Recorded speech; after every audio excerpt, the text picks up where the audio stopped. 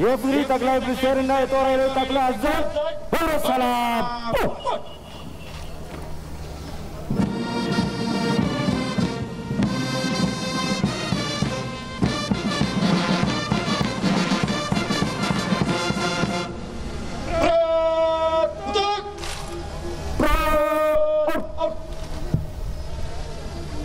የክብር እንግዳችን ክቡር ጠቅላይ ሚኒስትር ዶክተር አብይ አህመድ እንኳን በሰላም መጡ።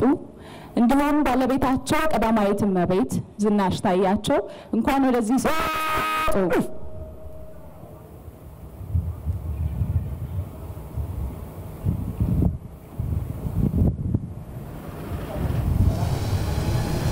የክብር እንግዶቻችን ቦታዎቻችሁን ማስ ትችላላችሁ። ከጥቂት ደቂቃዎች በኋላ ይህንን የፕሮጀክት ማስመረቂያ ፕሮግራም የምንጀምር ይሆናል። በድጋሚ እንኳን ደህና መጣችሁ፣ እንኳን ለአዲስ ዓመት በሰላም አደረሳችሁ ለማለት እንወዳለን። ወደዚህ ውብ ስፍራ ሁላችሁም በሰላም ስለመጣችሁ እናመሰግናለን። በመላው ዓለም እንዲሁም በየቤታችሁ ሆናችሁ በቀጥታ ስርጭት ይህንን ፕሮግራም እየተከታተላችሁ የምትገኙ ኢትዮጵያውያን በሙሉ እንኳን ለዛሬው ቀን አደረሳችሁ፣ እንኳን ደስ ያላችሁ ለማለትም እንወዳለን። ከጥቂት ደቂቃዎች በኋላ ይህንን ፕሮግራም በይፋ የምንጀምር ይሆናል።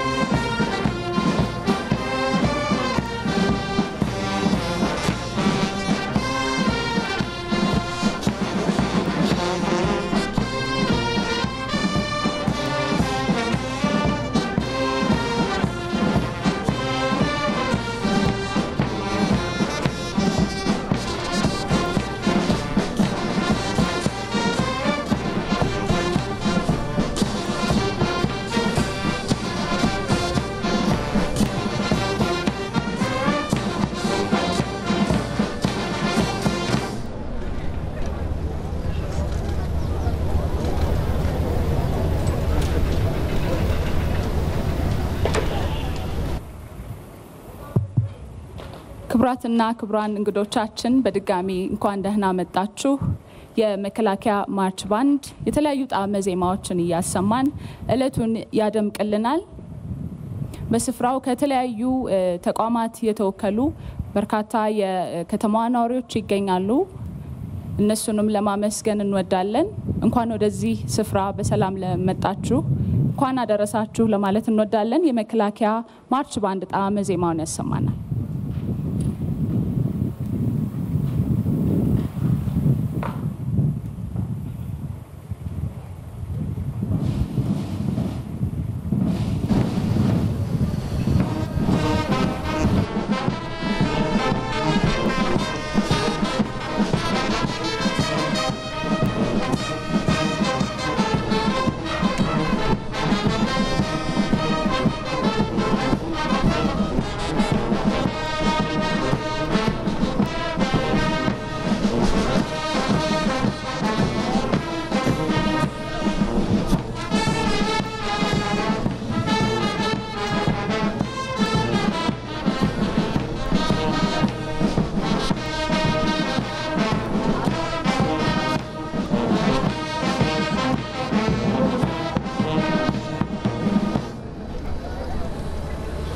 ክብራትና ክብራን እንግዶቻችን የክብር እንግዳችን በስፍራው ተገኝተዋል።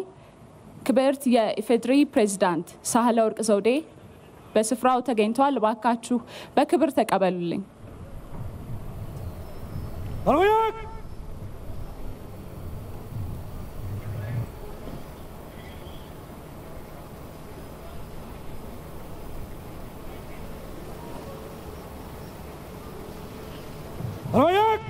ሰልፈኛት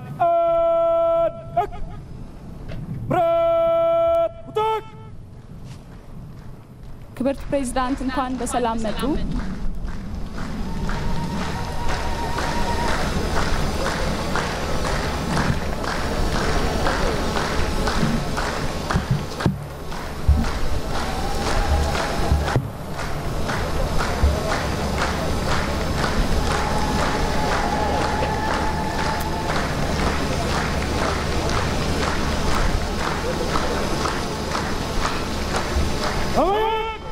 ለክብርት ለሳህለወርቅ ዘውዴ የኢፌዴሪ ፕሬዝዳንት መብራት ሰላም።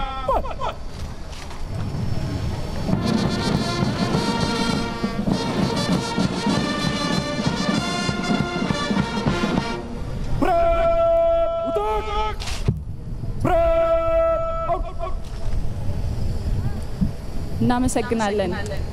ክብርት የኢፌዴሪ ፕሬዝዳንት ሳህለወርቅ ዘውዴ፣ ክቡር የኢፌዴሪ ጠቅላይ ሚኒስትር ዶክተር አብይ አህመድ፣ ክቡራን ሚኒስትሮች፣ ክቡራን የክልል ርዕሳነ መስተዳድሮች፣ ዲፕሎማቶች፣ ኤክሰለንሲ አምባሳደርስ ኤንድ ካውንስለርስ፣ የሃይማኖት አባቶች፣ የሀገር መከላከያ ሰራዊት አባላት፣ በምረቃ ስነ ስርዓቱ ላይ ለመታደም በዚህ ውብ ስፍራ የተገኛችሁ ሁላችሁም በኢትዮጵያም ሆነ በመላው ዓለምም ሆናችሁ ይህንን አስደሳች ዕለት ከኛ ጋር ለማሳለፍ በሐሴት የምታከብሩት ሁሉ እንኳን ደስ ያላችሁ፣ እንኳን ለአዲሱ ዓመት በሰላም አደረሳችሁ ለማለት እንወዳለን። በዛሬው የብሩህ ተስፋ የብስራት ቀን እንዲህ ባለው ስፍራ ላይ ተሰባስቦ ተስፋ በተግባር የተተረጎመበትን ይህንን ስፍራ በይፋ ለመመረቅ መብቃት ደግሞ በእርግጥም መታደል ነው። ክብራትና ክብራን እንግዶቻችን አዲስ አበባን በውበት ስለው እንደ ስሟ በከፍታ ማማ ላይ የሚያስቀምጧት ፕሮጀክቶች ግንባታቸው በጣም በአጭር ጊዜ ውስጥ እየተጠናቀቀ ለከተማዋ ድምቀትን ፈጥረዋል። ለከተማዋ ነዋሪም የአይን ማረፊያ እየሆኑ መጥተዋል። የኢትዮጵያን ታሪክ ልዩ ገጽታና መልክ ያዘው የአንድነት ፓርክ ተጠናቆ ለጎብኚዎች ክፍት ከተደረገ በኋላ ዛሬ ደግሞ አዲስ አበባችን ሌላ አዲስ ልዩ ገጸ በረከትን አግኝታለች። ይሁን የምንገኝበት የሸገር ፓርክ በመደመር እሳቤ ውስጥ ለውጥንና አዲስ አስተሳሰብን መነሻ በማድረግ ተፈጥሮ ከጥበብ ጋር የተዋሃደችበት ውብ ስፍራ ነው። አዲስ አበባ ስሟ ሲጠራ እንደ ማህተም አብሯት ሊነሳ የሚበቃ ምልክቷም መለያ ገጽታዋም ይሆናል። በሁኔታዎች የማይናወጥ ዓላማና ትጋት ደግሞ ሲያብር ልክ እንደዚህ አይነት ፕሮጀክቶች ለከተማም ለሀገርም ጭምር ሀብት ለመሆን ይበቃሉ። ፕሮጀክቶቻችን ተጠናቀው ወደ ስራ ሲገቡ መመልከት ደግሞ እንደምንችልም ማሳያም ይሆናል። የሸገር ፕሮጀክት ኢትዮጵያ በመጪው አዲስ ዓመት የምትሻው መዋደድ፣ በህብረ ብሔራዊነት የሀገር ፍቅርና የብሔራዊ ኩራት መገለጫችንም ይሆናል።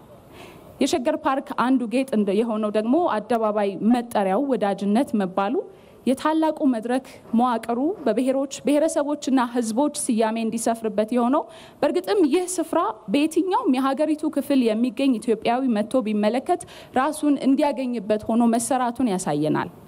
ሀገር በቀል ዛፎች፣ የኢትዮጵያን ቱባ ባህል ማሳያዎች ከውብ የኪነ ህንጻ ስራዎች ጋር ተዳምረው የትናንትናዋን ኢትዮጵያ የነገዋ ጋር ተዋህደው የሚታዩበት ድንቅ ስፍራም ነው። ጎንበስ ብለው ቢመለከቱ የኢትዮጵያን የሰው ዘር መገኛነት መመልከት ይችላሉ። የዓለም ካርታን ያገኛሉ። ዙሪያ ገባውን የከበቡትን አበቦች ሲመለከቱ ውበትንና ተስፋን ያያሉ። ቀና ብለው ደግሞ ሲያዩ የኢትዮጵያን ሰንደቅ ዓላማ የሚመለከቱበት ነው ይህ የሸገር ፓርክ። የሸገር ፕሮጀክት መለወጥን አዲስ ብስራትን በመያዙም ዛሬ በአዲስ ዓመት ዋዜማ እንዲመረቅ ሆኗል። በድጋሚ እንኳን ደስ ያላችሁ ለማለት እንወዳለን። በዚህ አሮጌውን ዓመት ሸኝተን አዲሱን ዓመት በመንቀበልበት ዋዜማ ላይ የብሩህ ተስፋችን ማብሰሪያ የሆነው ይህ ፕሮጀክት ተጠናቆ ለምረቃ በመብቃቱ ከፕሮጀክቱ ጠንሳሽ አንስቶ በስራው ላይ ሌት ተቀን ለደከማችሁት ሁሉ የልፋታችሁ ፍሬ በኩራት የምታሳዩበት ዕለት ነውና በድጋሚ እንኳን ለዚህ ቀን አደረሳችሁ ለማለትም እንወዳለን። Excellencies, distinguished guests, ladies and gentlemen, welcome to the inaugural ceremony of Shagar Park project, where nature, beauty and excellence combine to create this magnificent site. Ethiopia, with her own calendar, will be celebrating the start of a new year tomorrow. So it's well-fitting to inaugurate this project as a symbol of new, beautiful and hopeful future. The overall image of this project is a manifestation of Ethiopia's future. This park, capturing the essence of Ethiopian culture, ethnicity, and topography, it also symbolizes the brighter future of this country. The rich history, the variety of its topography, and the passion of its people is incorporated in the design of this park, which made it look and feel like Ethiopia.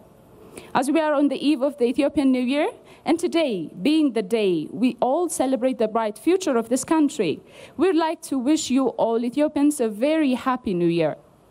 This project was conducted by the Chinese construction company, CCCC. We extend our warmest gratitude to the Chinese government and to all of those who participated tirelessly in this project from the start to the finalization, which is today. ክቡራትና ክቡራን እንግዶቻችን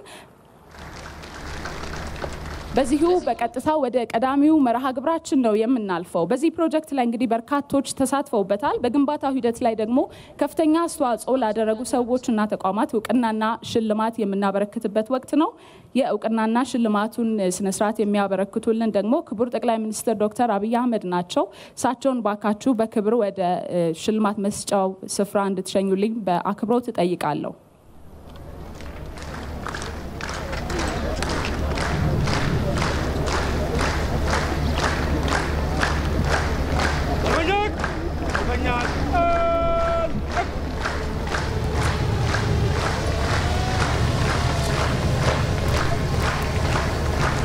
On behalf of the government and peoples of China to the long-standing friendship with Ethiopia, I call upon to the Chinese ambassador to Ethiopia, Mr. Tan Jian, to receive the recognition token. በኢትዮጵያ የቻይና አምባሳደር ሚስተር ታን ጂያን የምስጋና ሽልማቱን ከጠቅላይ ሚኒስትር ዶክተር አብይ አህመድ እጅ የሚረከቡ ይሆናል። በኢትዮጵያና በቻይና መካከል ያለውን የቆየ ዘመናትን የተሻገረ ግንኙነትን እንዲሁም አብሮነትን ለማሳየት የተዘጋጀ ነው። በዚህ ፕሮጀክት ላይ በቻይና መንግስት በኩል የተደረገውን ድጋፍም እንደዚሁ ምስጋና ለማበርከት የሚቀርብ የማስታወሻ ሽልማትም ነው።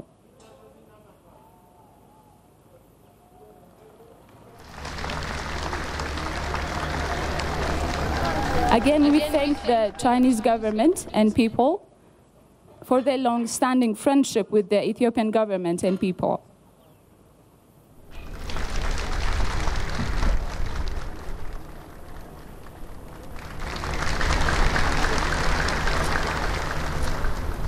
Thank you, Mr. Ambassador. I now call upon Minister Council for the Economic and Commercial Affairs, Liu Yu, to receive the recognition token.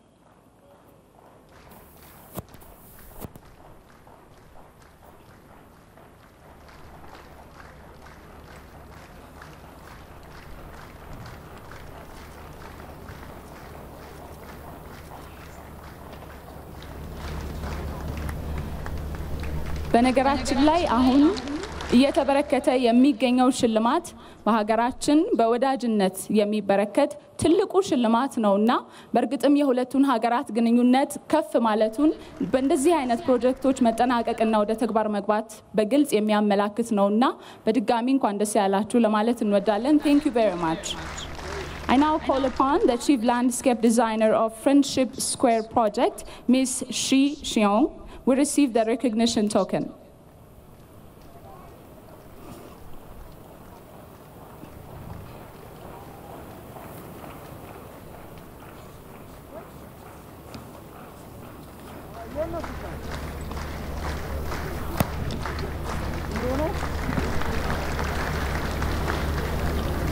I now call Ms. Wu Yun, Third Secretary for Economic and Commercial Affairs. Please come to the podium and receive the recognition token.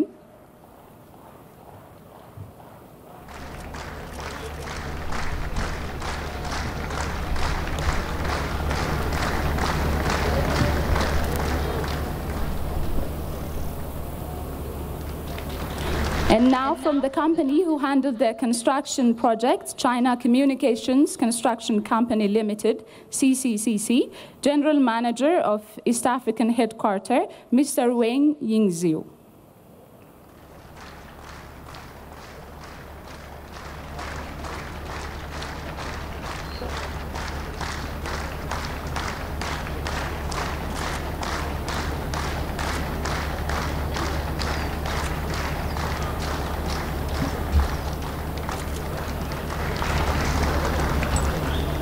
And now the project manager of Friendship Square, Phase 1, Mr. Wang Yang.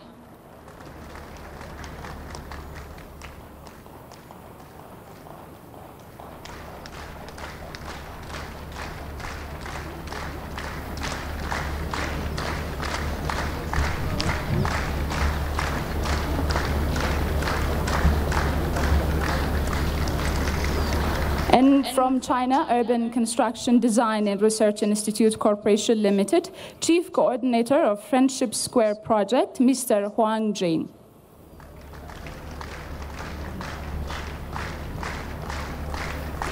Her representative, unfortunately, Mr. Huang couldn't be with us today, so her representative will receive the recognition, Ms. Wu Yun, on behalf of her. And now the management team leader of Friendship Square Project will receive the recognition token.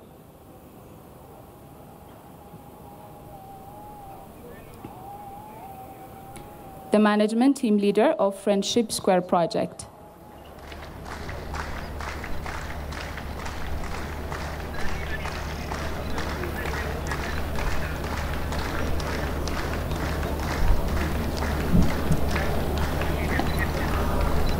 Again, on behalf of the Ethiopian government and the Ethiopian people, we thank the Chinese government and people for their tireless efforts to strengthen the bilateral relations between the Ethiopian and Chinese governments. በዚህ የፕሮጀክት ግንባታ ሂደት ላይ ከፍተኛ አስተዋጽኦ ላደረጉ ሰዎችና ተቋማት የሚበረከት የእውቅናና የሽልማት መርሃ ግብራችን ይቀጥላል። በኢትዮጵያን ባለሙያዎች ደግሞ ስንሻገር የላንድስኬፕ ማናጀሩ አቶ ካሌብ ምንውየለት የምስጋና ሽልማታቸውን ይረከባሉ።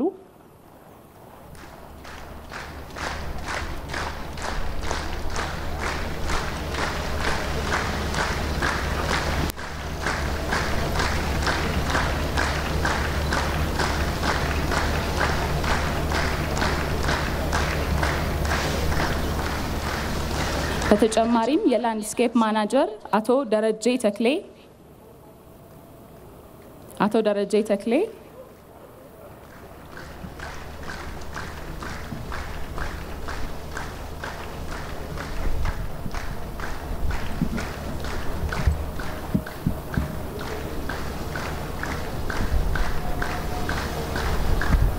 በዚህ ስራ ሂደት ላይ በርካቶች ተሳትፈዋል። በተለያዩ የሙያ ስራዎች ላይ ኃላፊነቶች ላይ የሚገኙ ባለሙያዎችም ተሳታፊ ነበሩ። የጥበቃ ስራውን በኃላፊነት የመሩትን አቶ መብራቴ ከድር የምስጋና ሽልማቱን አሁን ይረከባሉ።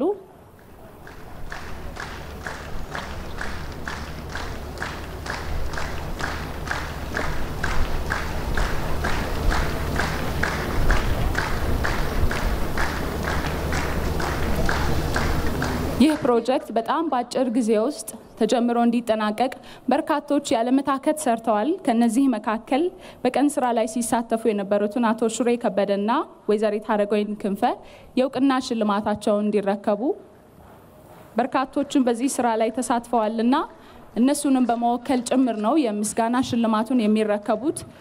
ለሁሉም ባለሙያዎችም ከፍተኛ ምስጋናችንን እናቀርባለን በአዲስ አበባ ከተማ እንዲሁም በመላው ኢትዮጵያውያን ስም።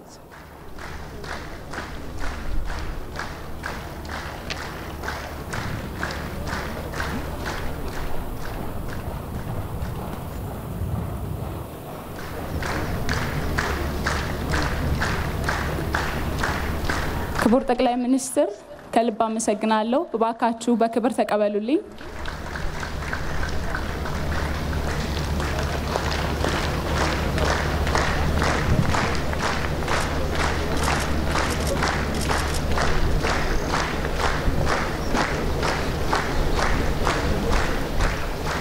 አዲስ አበባን ለአይነግቡ ለማድረግ ለነዋሪዎቿም እንዲሁ የምትመች የኩራታቸው ምንጭ እንድትሆን ማድረግ ከዚህ ፕሮጀክት ዓላማዎች መካከል ተጠቃሽ ነው። አዲስ አበባ ደግሞ የነዋሪዎቿ ብቻ አይደለችም። በተለያየ ምክንያት መጥተው የሚኖሩባት ለጉብኝትም እንደዚሁ መዳረሻቸው ያደረጓት የውጭ ሀገራት ዜጎችም ጭምር ናትና ዓለም አቀፋዊነት በተለይ ደግሞ አፍሪካዊነት በዚህ ስፍራ ላይ በግልጽ ይንጸባረቃል። Ethiopia is the symbol of freedom and fraternity in the African continent, and Addis Ababa is also the diplomatic hub of Africa. Projects like this showcase not just the future of Ethiopia, but also Africa's bright future.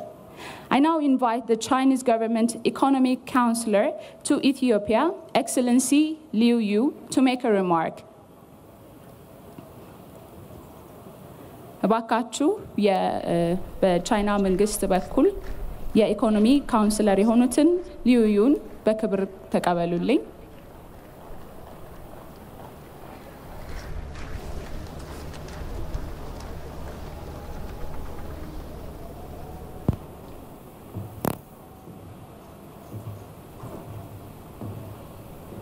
Thank you. Thank you. Excellencies, President, Prime Minister, First Lady, Vice Prime Minister, Ambassador, ladies and gentlemen, good morning. It's my great honor to speak at such a grand event. Today, I speak not as Minister Counselor of Chinese Embassy, but as Project Manager of Friendship Square. I treat this project as my dearest baby. I like one saying, during your lifetime, you must do at least one thing that can make yourself deeply touched and proud.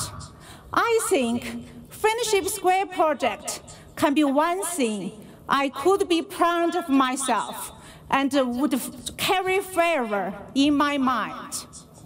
I arrived in Addis in May 2016, over 4 years ago. Indeed, long time. Frankly speaking, at the very beginning, I didn't like the time here because no family with me, no place for leisure on weekends. Most of the time, I worked in the office and became a workaholic. But workaholic is not a target I pursue. Just as one popular saying goes, before dying, no one ever said, I wish I had spent more time at the office. So when His Excellency Prime Minister released Beautifying Sugar initiative, I couldn't help giving a big applause. Addis Ababa means fresh flower. This city shall be a place of beauty, of joy, of love, of energy, of legend. I believe Prime Minister's great idea would make this city more glorious and make my time relaxing, and colorful. But later, I found I was wrong. Do you want to enjoy it? Work first. Behind beautiful scenes is hard work. Prime Minister always tells us truth. After taking this project, I found myself more workaholic.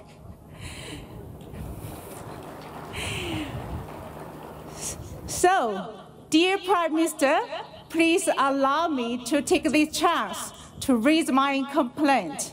Your idea is great, really great, but it didn't make me more relaxed. Instead, more stressed. The feeling of doing this project or raising this baby is suffering while enjoying. 痛并快乐着. Today is a big day, also a Thanksgiving day. I'd like to express my heartfelt thanks to the people who greatly helped me and together fulfill this mission. First, to Prime Minister. Indeed, Prime Minister is good at delivering stress, but stress can be the best driver of motivation. It's the Prime Minister who motivated me, supported me, and gave me chances to make my time in Ethiopia so meaningful and so memorable. Thank you so much, dear Prime Minister. Second, to Ambassador Tan Jian. Ambassador is not only my boss, but my mentor and the strongest supporter on many things. I feel very lucky to have a chance of working together with such a good boss. Next, to my big and whole team, all secretaries of my office, design and management staff from China Urban Construction Design Institute, and general contractor CCCC. Without joint target and efforts, this project could not be on ground so well and so fast. I feel proud for all of you. Last but not least, thanks go to my dearest friends, Madam Damitu, Dr. Fish, and Dr. Tamrat from Prime Minister's office. I guess you visited this project possibly more often than me. Thanks for your friendship and valuable contribution. I will keep it forever in my mind. Ladies and gentlemen, time flies. A new year is coming. This is the 5th new year I will celebrate in Ethiopia. I feel I'm already a member of Ethiopian family. Ethiopia has become my home. I love China. I love Ethiopia. I hope the friendship between our two countries will last forever, and this friendship square could be the best carrier and witness. Finally, I wish a very happy new year to all Ethiopian friends. Welcome, Addis Ahmed.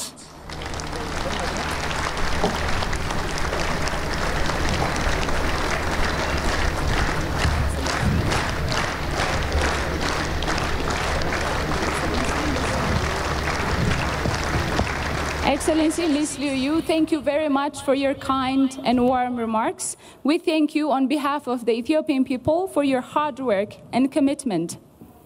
I now invite the Chinese ambassador to Ethiopia, Excellency Mr. Tan Jian, to deliver his message.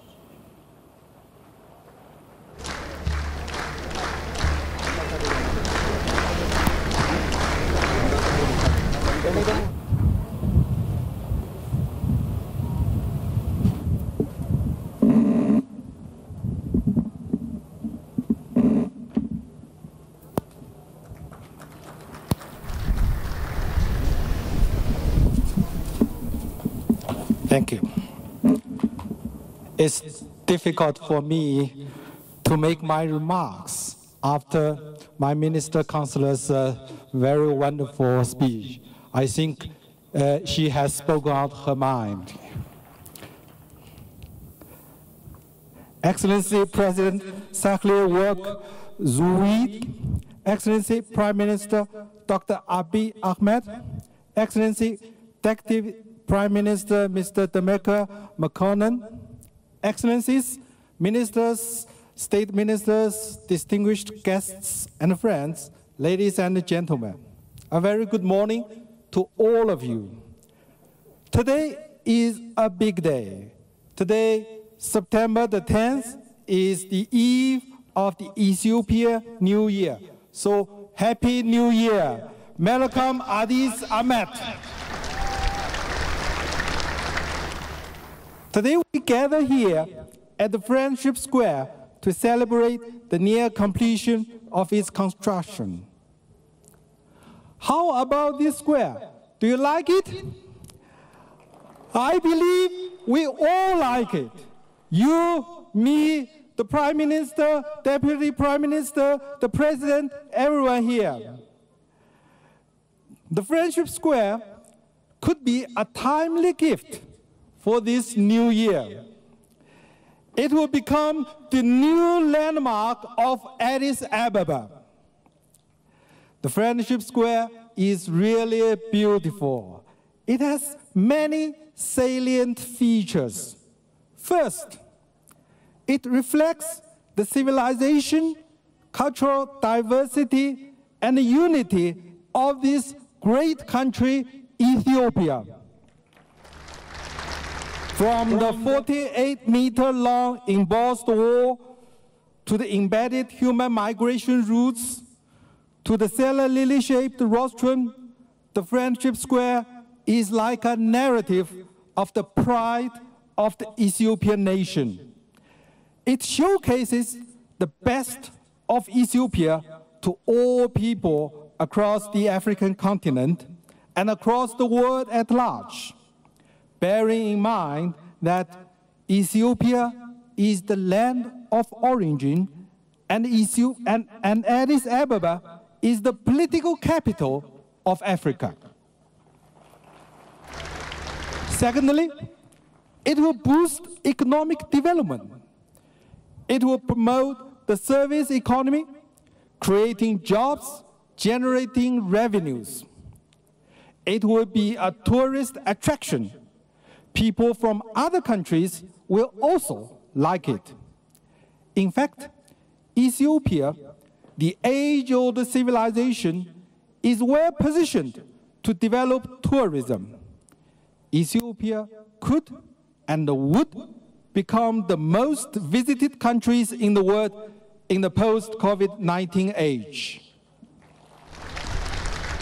And I'm sure the Ethiopian allies, the best in Africa, will bring more and more Chinese tourists, in particular, to Ethiopia, to Addis Ababa, and to this Friendship Square. Third, this is a people-oriented project. It's a place for recreation and relaxation. People taking strolls, tasting coffee, and invention of or discovery of Ethiopia, dine and wine. And in the second phase of construction, there will be a palace of science and technology, which is on my right, a wedding garden, and a children's park, which is on my left. More to come. Indeed, the Friendship Square is designed to meet the needs of the people. It is for everyone, children, adults, marrying couples, or sports lovers. Projects like the French Square, the Entoto Park, the Unity Park will help make Addis Ababa more livable and lovable. Fourth, this is the green project. The lush trees, blooming flowers, clear waters, and green lawns all bring out the natural beauty of the country, creating a unique space of harmonious coexistence between human and nature. It is in line with the Green Legacy initiatives advanced by the Ethiopian government. It is worthy the name of the city, Addis Ababa, the new flower. And the capital is getting more and more beautiful. Last but not the least, this is a friendship project. It is to further promote the friendship between our two countries, China and Ethiopia, between our two peoples, Chinese and Ethiopians. Some may ask if this will add to the debt burden of Ethiopia. No, it will not. This is a China aid project. And some may ask if China is doing the alleged palace diplomacy. No, this is not a palace, but a public space, a people park. Let me also say that, like all other projects, there is no political strings attached. China and African countries have been supporting each other, be it for political independence or economic and social development. We aim to build a stronger community with a shared future between China and Africa. A case in point is our mutual support in fighting the COVID-19 pandemic. With solidarity, we will prevail. And with international cooperation, we will defeat the virus. We value our friendship and cooperation with African countries and with Ethiopia. Dear friends, I wish to take this opportunity to thank all those who have contributed to the Friendship Square project, Chinese and Ethiopians. I want to thank CCCC and China Urban Construction Design and Research Institute for the hard work and the fast speed.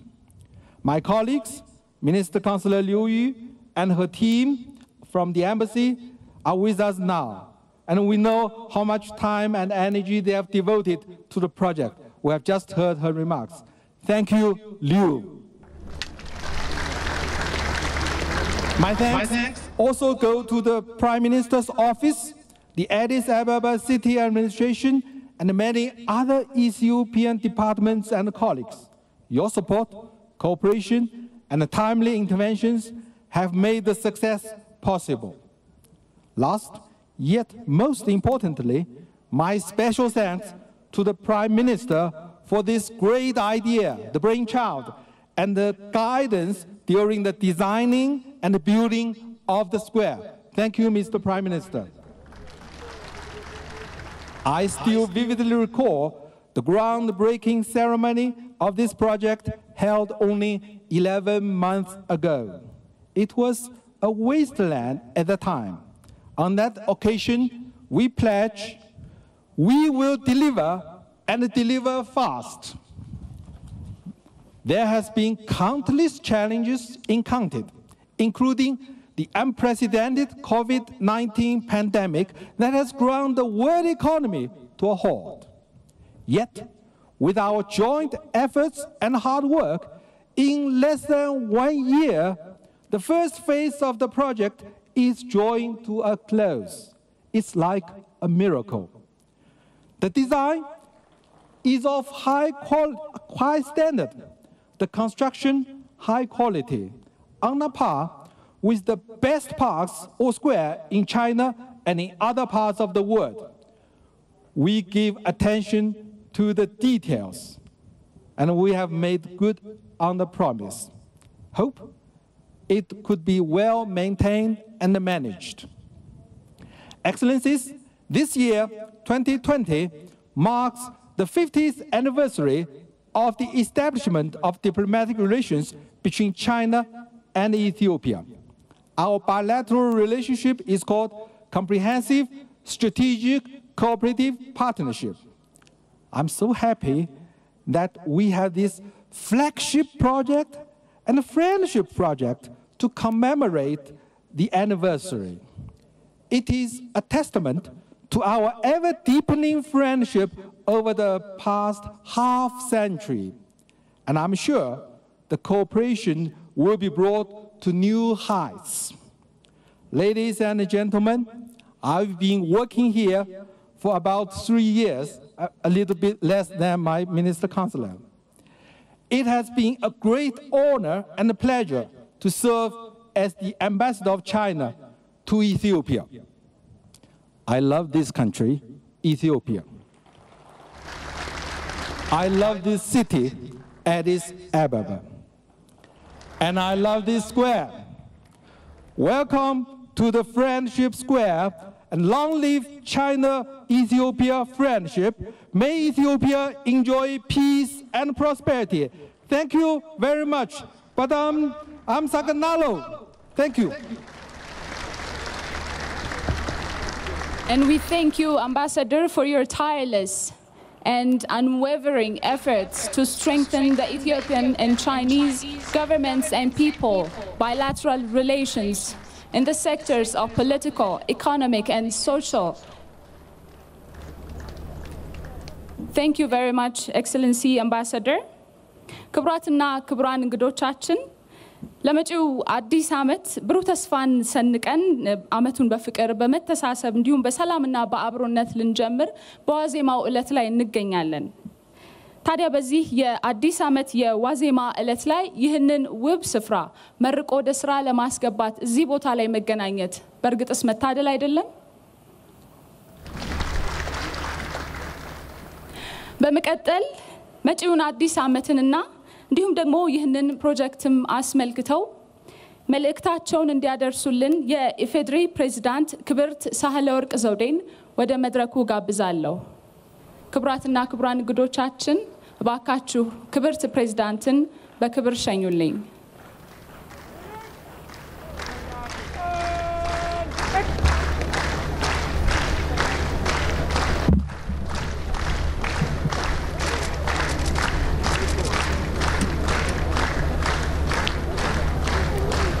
በእግዚአብሔር አመሰግናለሁ።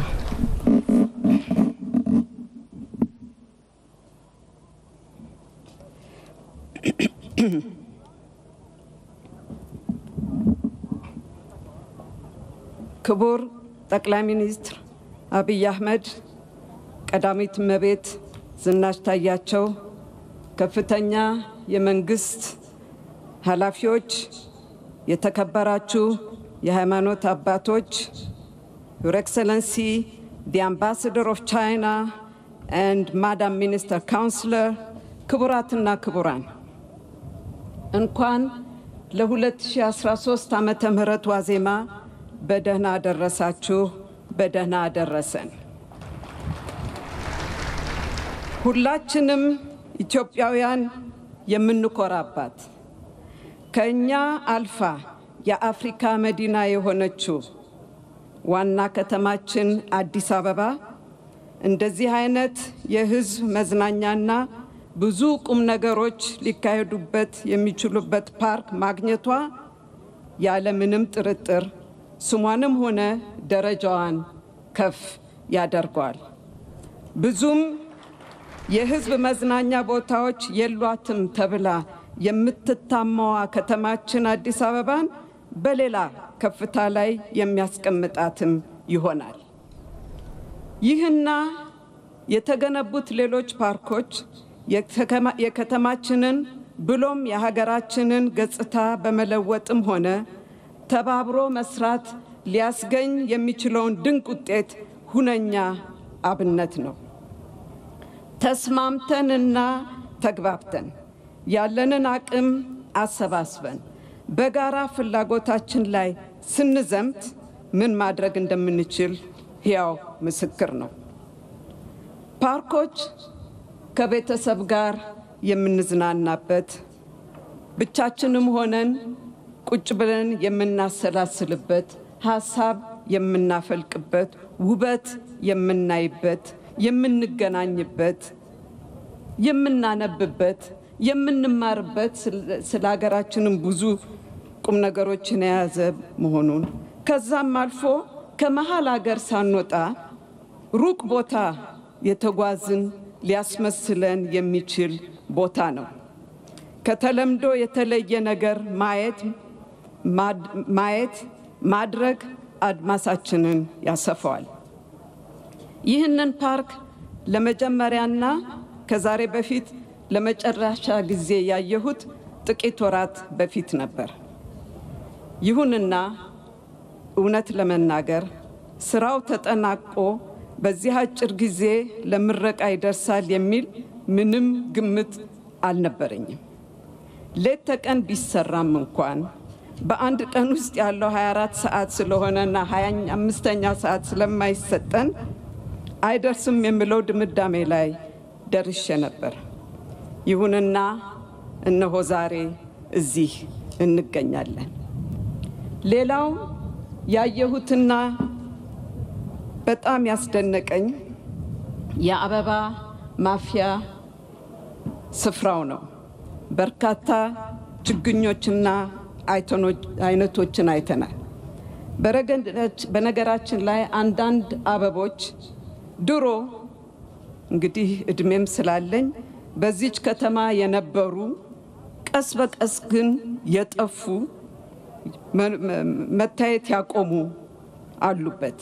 ይሄንን እንዲመልስም ነው አዲስ አበባችን ላይ የተሰራ ፓርኩ ለበርካታ ዜጎቻችን የሥራ ዕድል የፈጠረና ለብዙ ቤተሰቦች መተዳደሪያ የተገኘበት ቦታ ነው። ይህ ልዩና ከፍተኛ ወጪን የሚጠይቅ ፓርክ መሆኑ ከዘመናዊነቱ ከተሰራበት ልዩ የግንባታ ዕቃዎች ለመገመት አያዳግትም።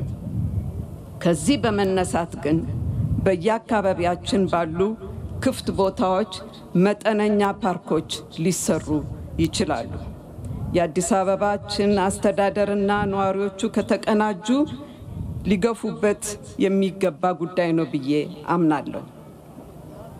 ወደ እያንዳንዳችን ስናወርደው ደግሞ የግቢያችንን ብቻ ሳይሆን የአካባቢያችንን ጽዳት መጠበቅና ማስዋብ በሱ ላይ ብንሰራ የዚህች ከተማችንን ገጽታ ልንለውጥ እንችላለን። ውበት መመኘት፣ ውበትን መሻት፣ ለሱ ማለም፣ ለእርሱ መስራት ካለንበት ሁኔታ ጋር አይጻረርም። በችግሮች በቀላሉ የማይደናቀፍ ህልም፣ በስሜቶች የማይወጣ የማይወርድ ቁርጠኝነት ካለን የጋራ ፍላጎታችን ለማሳካት የማንችልበት ምክንያት ጨርሶ አይኖርም። በዚያኑ መጠንና ከተማዋን ከማስዋብ ጎን ለጎን ዋና ትኩረታችን የሆነውን የተነሳንበትን የልማትና የህዝባችን ኑሮ ለማሻሻል የሚደረጉ ጥረቶቻችን ላይ ከደገምነው ትልሞቻችን እውን ሆነው የማናይበት ምንም ምክንያት የለም። ጥሩ ነገር ማየትና መስማት ህሊናዊ ምልአነት ያጎናጽፋል፣ ተስፋን ያለመልማል። በዛሬና በነገ መካከል የተሻለ ልዩነት ለመፍጠር ስንቅ ይሆናል።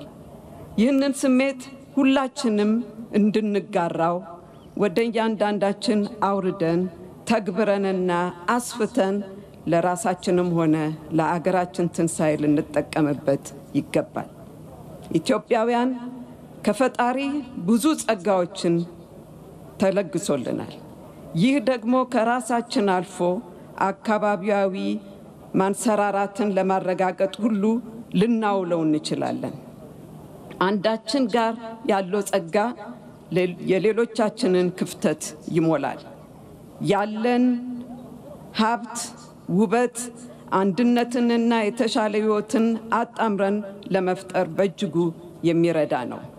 ዋናው ጉዳይ በጋራ ሀገራዊ ጉዳዮቻችን ላይ መቼውንም የማይናወጥ አቋም በጽናት መያዝ ነው። ኢትዮጵያ ከኛ የምትፈልገው ይህንን ነው። ክቡር ጠቅላይ ሚኒስትር ይህንን ታላቅ እቅድና ህልም ይዘው ከስር ከስሩ ተከታትለው ይኸው ተመስክሮልናል። አመራር ሰጥተውበት ለዚህ ለማብቃት ለአዲስ አበባና ለሀገራችን የአዲስ ዓመት ስጦታ እንዲሆን በማድረጎ በሁላችንም ስም አድናቆቴንና ልባዊ ምስጋናዬን ለመግለጽ ወዳለሁ። ለፓርኩ የሥራ ሂደት የላቀ አስተዋጽኦ በማድረጋችሁ ዛሬ በክቡር ጠቅላይ ሚኒስትር ሽልማት ለተቀበላችሁ ሁሉ እንኳን ደስ አላችሁ። የሚገባችሁ ሽልማት ነው። በአጠቃላይ በፓርኩ ላይ በልዩ ልዩ ደረጃ የተሰማራችሁ በርካታ ወጣት ሰራተኞች በሙሉ በሁላችንም ስም ከፍተኛ ምስጋና አቀርባለሁ። በስራ ውጤታችሁ ልትኮሩበት ይገባል። የእኔም አሻራ አርፎበታል በማለት በኩራት ልትናገሩት የምትችሉት ነው። Our thanks and gratitude goes to our friends from China, starting with Her Excellency the Ambassador, Madam Minister Councillor, for your valuable friendship and for this realization in record time. We count on your friendship. አዲሱ ዓመት የሰላም፣ የደስታ፣ የአንድነት፣ የጤና ይሆንልን ዘንድ እመኛለሁ። መልካም በዓል ይሁንልን። ኢትዮጵያን ፈጣሪያችን ይባርክልን። አመሰግናለሁ። ክብርት የኢፌዴሪ ፕሬዝዳንት ሳህለወርቅ ዘውዴ ላስተላለፉልን የአዲስ ዓመት መልእክት ከልብ እናመሰግናለን።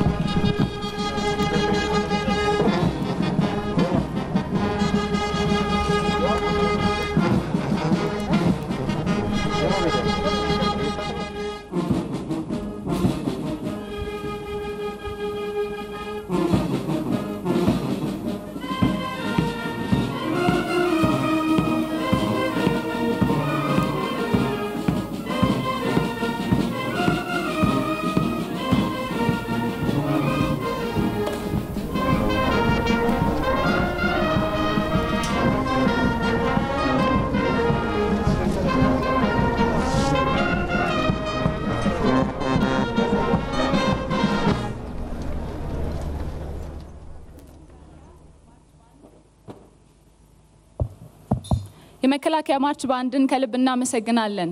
ክብራትና ክብራን እንግዶቻችን ኢትዮጵያ በእያንዳንዱ የሙያ መስክ ላይ በተሰማሩ ዜጎቿ ላብ ተገንብታ ዛሬ ላይ ደርሳለች። ዛሬም ደግሞ በሙያቸው ህዝባቸውን ለማገልገል ደፋ ቀና የሚሉትን ዜጎቻችንን በሀገር ፍቅር ገመድ አስተሳስራ የነገዋ ኢትዮጵያ ደግሞ ብሩህ ሆና ትገነባለች። ይህ እውን እንዲሆን ለሚተጉት ለእያንዳንዱ ዜጎቻችን ደግሞ ምስጋናችን ይድረሳችሁ። እንዲሁም አብሮነታችንን የምንገልጽበት የምስጋና መርሃ ግብራችን ይቀጥላል። ደግሞ ይህ ስፍራ በየትኛውም በሙያ መስክ ላይ የሚገኝ ከየትኛውም የኢትዮጵያ ክፍል የመጣ ማንኛውም ዜጋ ራሱ ሊመለከትበት የሚችልበት የአብሮነት መገለጫ ስፍራም ነውና ይህ ቦታ የሁሉም ኢትዮጵያዊ በመሆኑ ሁላችሁንም ኢትዮጵያውያንን በሀገር ውስጥም በውጭም የምትገኙትንም ጭምር እንኳን አደረሳችሁ እንኳን ለዚህ ቀን አበቃችሁ ለማለት እንወዳለን። ወደ ተከታዩ መርሃ ግብራችን እናልፋለን።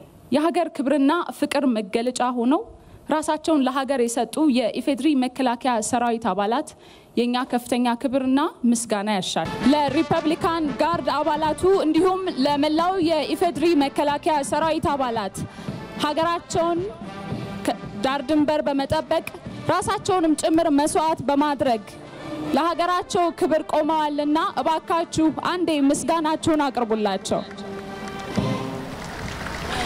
በዚሁ ወደ ተከታዩ መርሃ ግብር እናልፋለን። በዛሬ የኛ ልፋትና ትጋት ነጋቸውን ለማሳመር የምንጥረው ለነሱ ነው፣ ለልጆቻችን በሀገር ፍቅርና ኩራት በአገልጋይነት መንፈስም ታንጸው እንዲያድጉ መጀመርን ብቻም ሳይሆን መጨረስንም እንዲሁ ባህል እንዲያደርጉ ለማስተማር ይህ ፕሮጀክት አንዱ ትልቅ ማሳያ ነውና ህፃናትና ታዳጊዎችም በዚህ የምረቃ ስነ ስርዓት ላይ ተገኝተዋል። የአዲስ ዓመት ምኞታቸውን እንዲሁም እየገለጹ በእንግዶቻችን ፊት የሚያልፉ ይሆናል። በመቀጠል የሀገራቸውን ክብር በማስጠበቅ ዛሬ ላይ የደረሱ አርበኞች ይህንን ስፍራ በምረቃ ስነ ስርዓት ላይ ተገኝተዋልና ለነሱም ክብርና ምስጋናችሁን አቅርቡላቸው። በእንግዶቻችንም ፊት እንደዚሁ ምስጋናቸውን የአዲስ ዓመት መልእክታቸውንም ምኞታቸውንም እያስተላለፉ በእንግዶቻችን ፊት የሚያልፉ ይሆናል።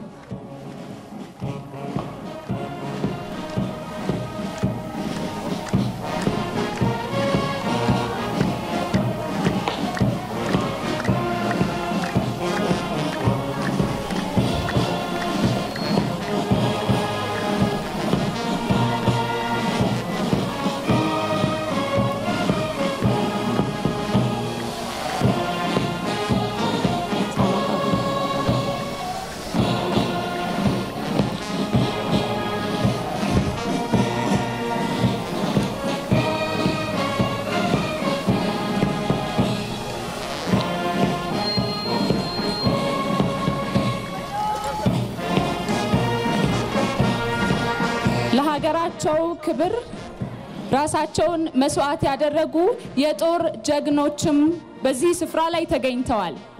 በመስዋዕትነታቸው አካላቸው ቢጎድልም ዛሬ መንፈሳቸው ንቁ ነውና የእንኳን አደረሳችሁ መልእክታቸውን በማስተላለፍ በእንግዶቻችን ፊት እያለፉ ይገኛሉ።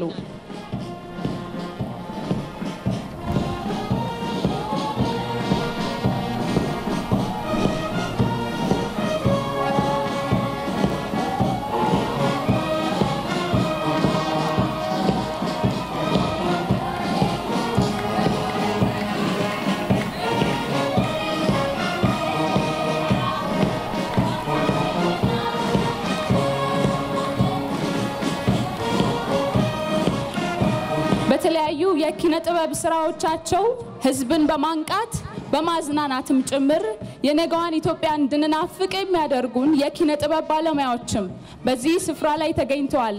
እንኳን ደስ ያላችሁ እያሉ ነው።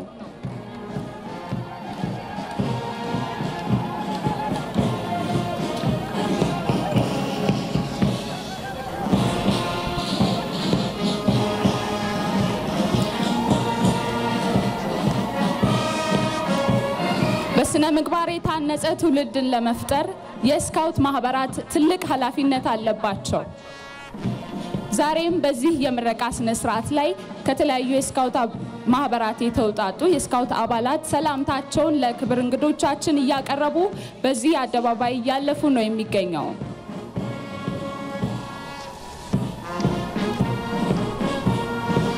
አዲስ አበባችን ውብና ጽዱ እንድትሆን ማለዳ ገና ፀሐይ ሳትወጣ ጀምረው ቀኑን ሙሉ በመልፋት ከተማን በማጽዳትና በማስዋብ ስራ ላይ የተሰማሩ የጽዳት አገልግሎት ሰራተኞችም እንደዚሁ በዚህ ስፍራ ላይ ተገኝተዋል። እባካችሁ እነሱንም አመስግኑልን።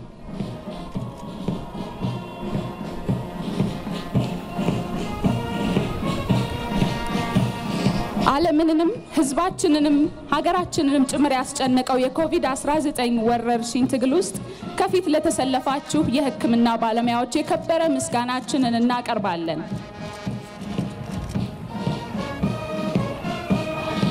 በዚህ ወቅት ላይ የኮቪድ-19 ሕክምና አገልግሎትን እየሰጡ የሚገኙ የጤና ባለሙያዎች ናቸውና በርግጥም ባለውለታዎቻችን ናቸው። በርግጥም የሀገር ጀግኖች ናችሁና ለእናንተ ምስጋናችን ይድረሳችሁ።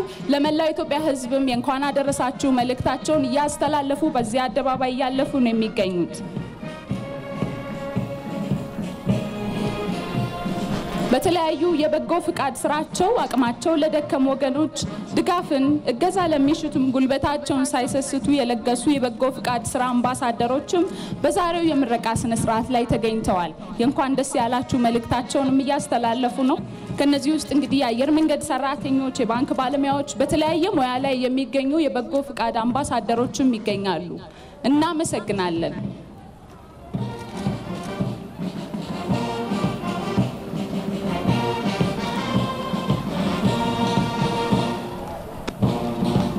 በመቀጠል የስፖርት ቤተሰቦች በተለይም በማስ ስፖርት አዲስ አበባን ከአፍሪካ ቀዳሚ እንድትሆን ለማድረግ በርካታ ስራ ሲሰራ ቆይቷል። ይህንን ክብር ከሩዋንዳ ዘንድሮ ለመረከብም ችላለች።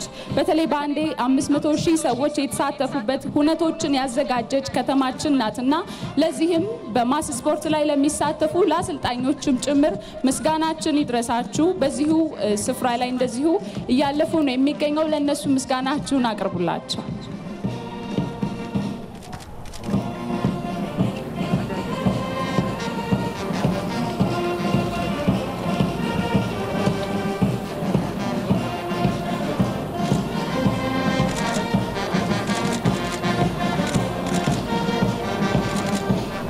በመቀጠል ዛሬ ለምረቃ የበቃውና ሁላችንም እዚህ የተሰባሰብንበት የሸገር ፓርክ ግንባታ በአጭር ጊዜ ውስጥ እንዲጠናቀቅ ሌት ተቀን ሲሰሩ ለነበሩ ሰራተኞችም ከፍ ያለ ምስጋናችንን እናቀርባለን።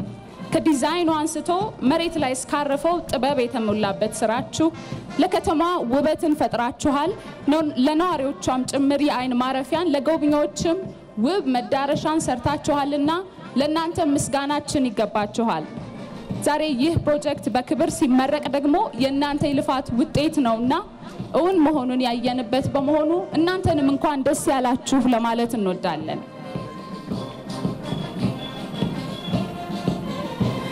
This project was not only completed by Ethiopian workers but also Chinese professionals.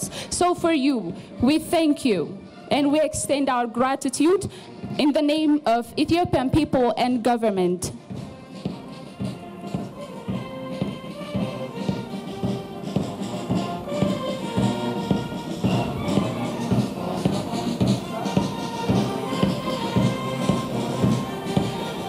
ይህ ስፍራ የሁሉም ኢትዮጵያዊ ነው።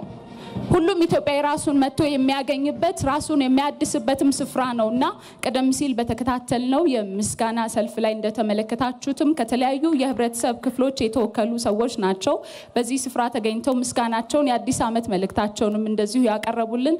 ሁላችሁንም ከልብ እናመሰግናለን። በመቀጠል ክብራትና ክብራን እንግዶቻችን የሪፐብሊካን ጋርድ የኮማንዶና የአየር ወለድ አባላት በመከላከያ ማርች ባንድ ታጅበው ቀደም ሲል መልእክታቸው እንደዚሁ የአዲስ ዓመት የክብር ሰላምታቸውን ማስተላለፈውልን ነበር። ቀጥሎ ደግሞ ልዩ ትዕይንት ይኖረናል። የሪፐብሊካን ጋርድ አባላቱ የእጅ በእጅ ውጊያን እንዲሁም የተለያዩ ወታደራዊ ትዕይንቶችን የሚያደርሱን ነው የሚሆነው። በቀጥታ እነሱን ጋብዛለሁ። ሁሉም አጠቃላይ ወረፊት Hey! Wop! Anyo alat! Dar! Gran, what if it? Hey!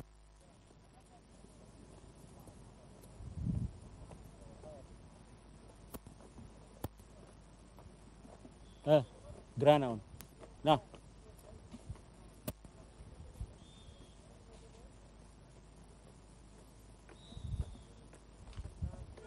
बताइए सर मैं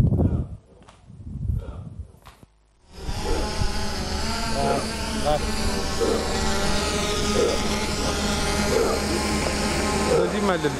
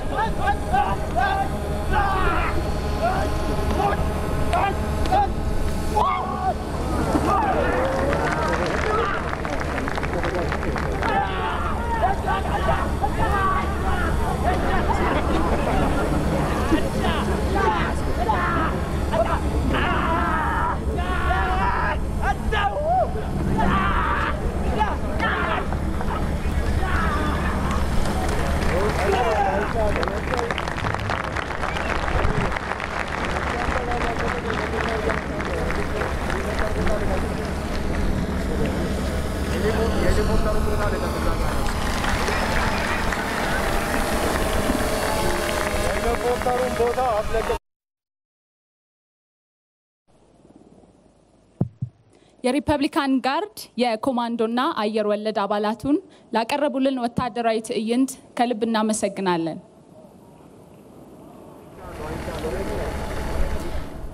በመቀጠል የኢትዮጵያ አየር ኃይል ከሪፐብሊካን ጋርድ የአየር ወለድ አባላት ጋር በመሆን የሄሊኮፕተር ዝላይ ትዕይንትን ሊያቀርቡልን ተዘጋጅተዋል።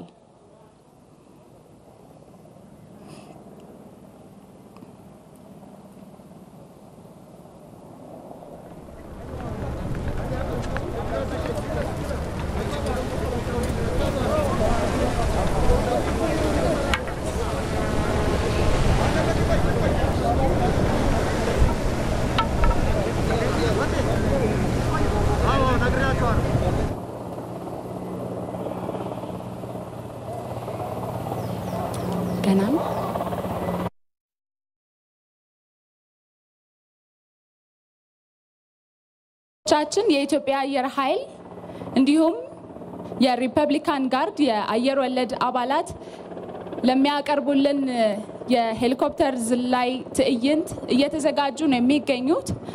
ለነሱም ምስጋናችሁን እንድታቀርቡላቸው እንዲሁም አቀባበልም ጭምር እንድታደርጉላቸው በቅድሚያ ለመጠየቅ ወዳለሁ።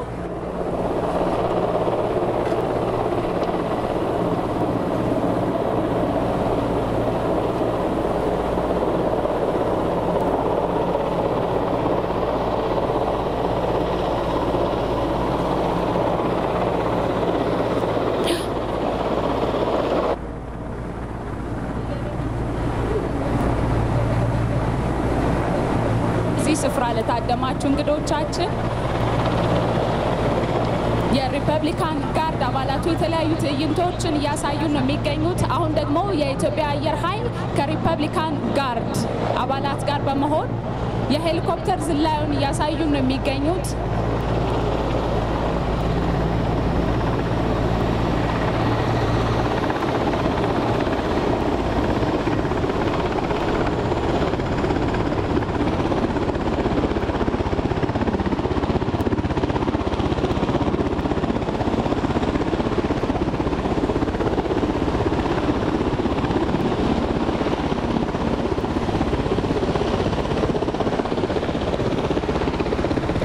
ክቡራትና ክቡራን እንግዶቻችን ይህንን እጅግ አደገኛ ፈታኝ የሆነና መስዋዕትነትን የሚጠይቅ ኃላፊነትን እየተወጡ ለሚገኙ አባላቱ እባካችሁ ምስጋናችሁን አቅርቡላቸው።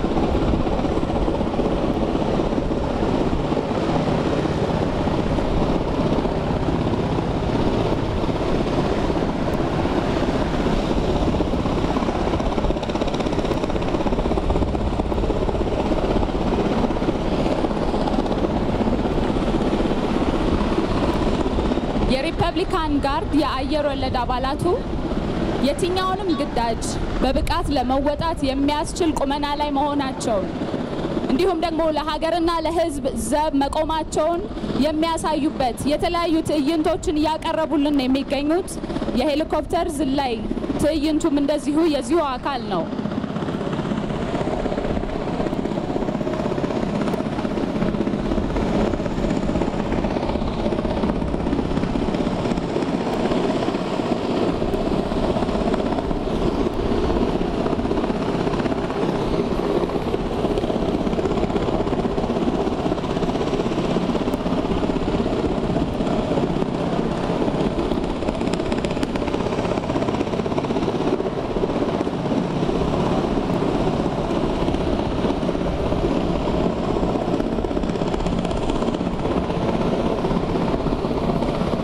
የሪፐብሊካን ጋርድ የአየር ወለድ አባላቱ እንዲሁም የኮማንዶ አባላቱ ጭምር በየትኛውም ግዳጅ የተሰጣቸውን ኃላፊነትና ግዴታ ለመወጣት የሚያስችላቸውን ቁመና ላይ መሆናቸውን ለመላው ኢትዮጵያ ሕዝብ ያሳዩ ነው የሚገኙት።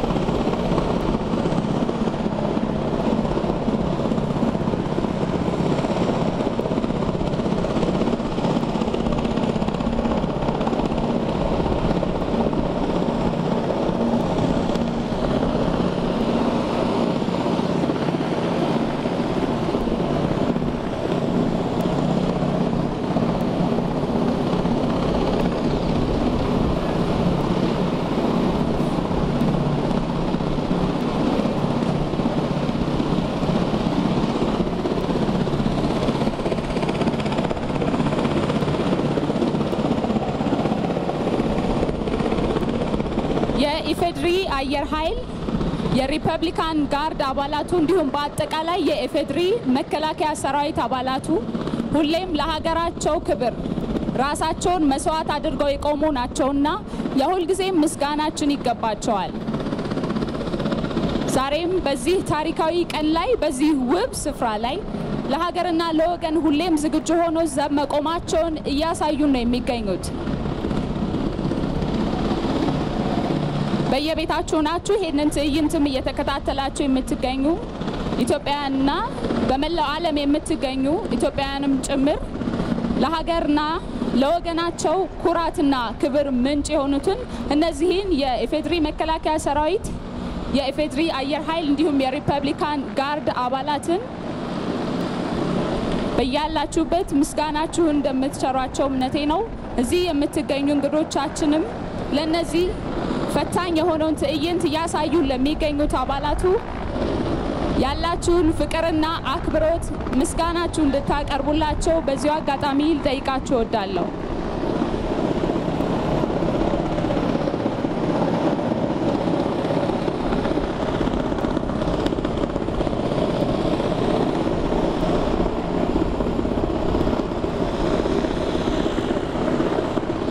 ከሀገራቸውም አልፈው በጎረቤት ሀገራት ጭምር አመኔታንና ውዴታን ያተረፉት የኢፌድሪ መከላከያ ሰራዊት አባላት ሁሌም ለሀገርም እንዲሁም ለቀጠናውም ጭምር ሰላም መከበር በመላ አፍሪካ ጭምር ተምሳሌት መሆን የቻለ የፌድሪ መከላከያ ሰራዊትን መገንባት ተችሏልና ይሄም እንደ ሀገር የሚያኮራ ትልቅ ተግባር ነው።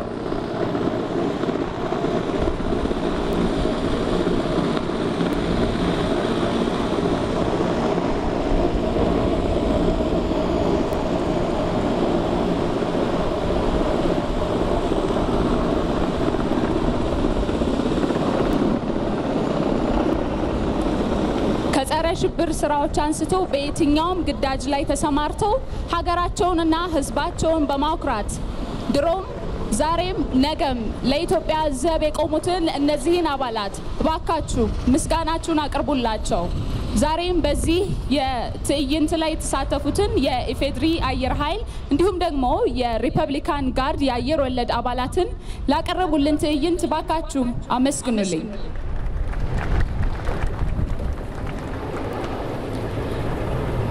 በመቀጠል በዚሁ ትዕይንት መርሃ ግብር ውስጥ የተለያዩ ወታደራዊ ትዕይንቶች የሚቀጥሉ ነው የሚሆነው። የሪፐብሊካን ጋርድ የኮማንዶ አባላቱ ወታደራዊ ትዕይንቶችን እንዲሁም ደግሞ ወትሮም ዝግጁ መሆናቸውን የሚያሳዩባቸው ትዕይንቶች ይቀጥላሉ።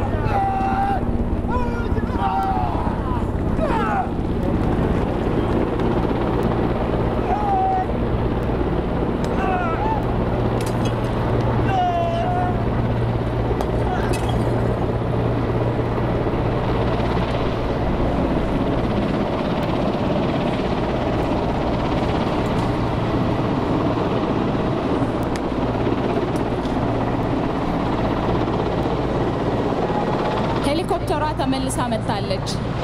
ምክንያቱ ደግሞ በማንኛውም ግዳጅ ላይ ስራቸውን እንዲያከናውኑ ተልዕኮ ተሰጥቷቸው ግዳጃቸውን ፈጽመው ለሚጠብቁ የሰራዊቱ አባላት እንዲሁም የአየር ወለድ አባላቱን ተመልሳ ይዛ ልትሄድ ነው።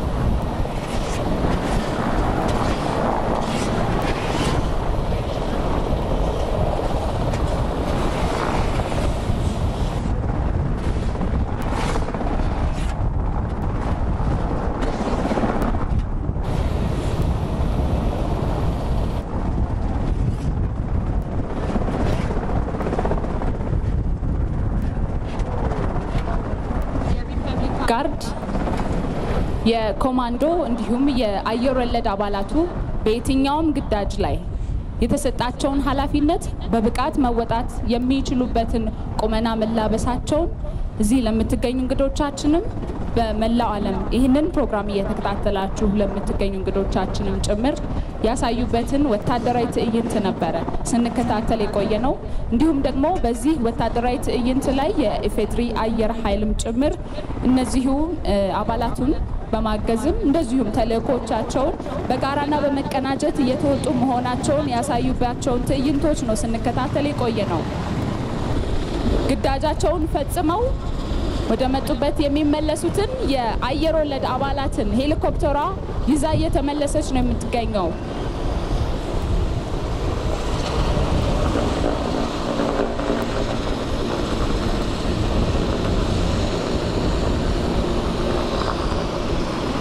ይህንን አስደናቂና ውብ ትዕይንት ሲያሳዩን ለቆዩት ለሪፐብሊካን ጋርድ አባላቱ፣ ለአየር ወለድ እንዲሁም ለኮማንዶ አባላቱ ባካችሁ ምስጋናችሁን አቅርቡልኝ።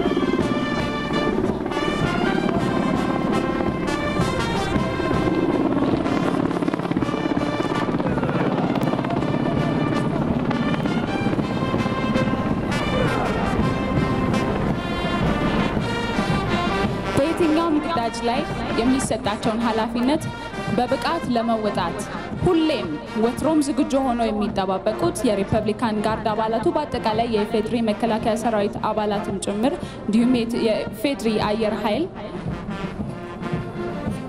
አሁንም እየተመለከትኩት እንደምገኘው ሄሊኮፕተሯ ግዳጃቸውን ጨርሰው እየተመለሱ የሚገኙትን የሪፐብሊካን ጋርድ የአየር ወለድ አባላቱን አሁንም ድረስ አየር ላይ እንደሆኑ ነው እየተመለከትኩ የሚገኘው።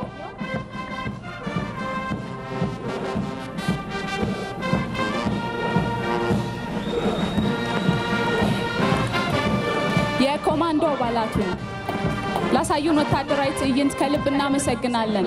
በነገራችን ላይ በየቤታችሁ ናችሁ የምትከታተሉ እንግዶቻችን የካሜራ ባለሙያዎች እያሳያችሁ ከሆነ አሁንም ድረስ ሄሊኮፕተሯ ላይ ቀደም ሲል ግዳጃቸውን ጨርሰው የተመለሱትን የአየር ወለድ አባላት ይዛ ወደ መጡበት እየወሰደች ነው የምትገኘው። ምን ያህል ፈታኝ ምን ያህል ከባድ ኃላፊነት ተሰጥቷቸው ሀገራቸውንና ወገናቸውን እያገለገሉ እንደሚገኙ በዚሁ መገመት ይቻላል። በዚሁ አጋጣሚ ድጋሚ እናንተ ምስጋናችሁ እንድታቀርቡላቸው ጥሬን ለማቅረብ ወዳለሁ። እዚህ ያላችሁ እንግዶቻችን ሄሊኮፕተሯን አሁንም እየተመለከታችኋት እንደምትገኙ አስባለሁ። ከተማውንም እየዞሩ ነው የሚገኘው።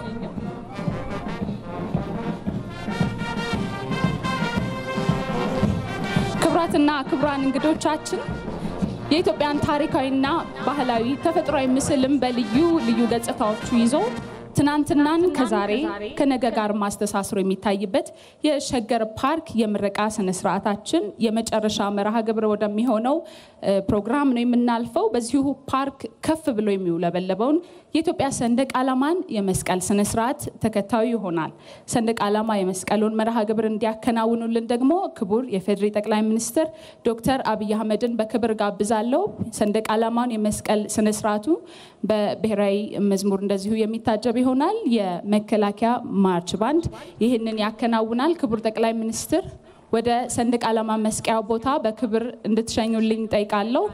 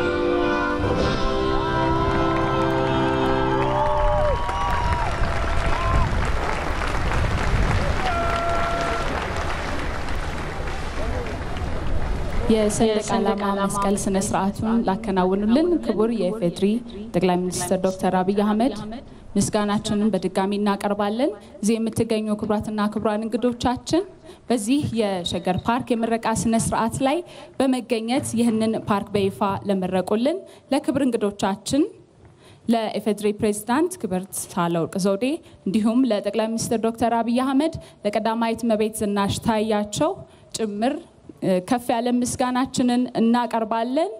በክብር እንደተቀበልናቸው በክብር እንሸኛቸው ነው የሚሆነው።